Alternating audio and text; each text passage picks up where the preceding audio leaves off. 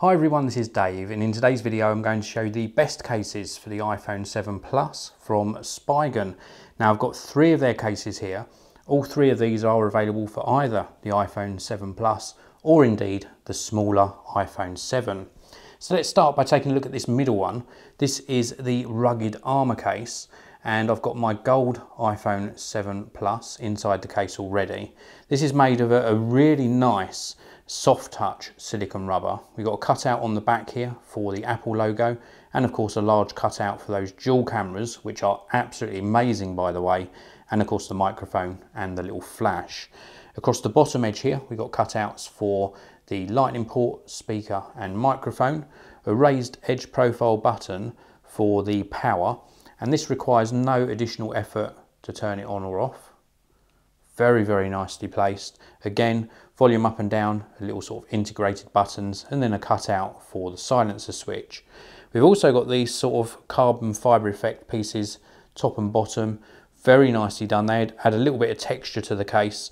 This is a little bit of a slippery case, but very nice protection for your iPhone 7 or indeed the iPhone 7 Plus. Next up we have got the Thin Fit case. This is an ultra slimline, very lightweight case from Spigen.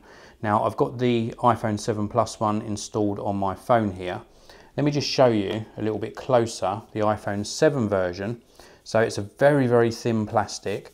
We have got a slight indent in the back, and in this indent you can apply metal plate for another product manufactured by Spigen, which is like a magnetic air vent mount. So with the metal plate in here you can actually adhere this to the air vent mount in your car. The difference in size as well, for those of you who haven't seen both the iPhone 7 and the 7 Plus, you can see the difference in size. And actually fitted onto the smartphone, you can see there's minimal protection down the bottom here. So this sort of front bottom edge is open to the elements. We've got coverage down the side, cut out for the power on off button, of course a cutout for the camera on the back. This has got a nice frame to it as well. So a nice amount of protection around here, and of course cutouts for the controls on the side.